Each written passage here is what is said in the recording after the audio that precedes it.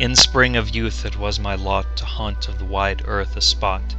the which I could not love the less, so lovely was the loneliness of a wild lake, with black rock bound and the tall pines that towered around.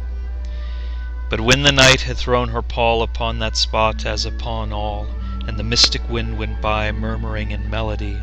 then, then I would awake to the terror of the lone lake.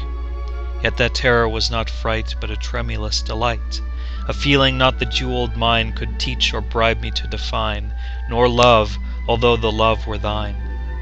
Death was in that poisonous wave, and in its gulf a fitting grave for him who thence could solace bring to his lone imagining, whose solitary soul could make an Eden of that dim lake.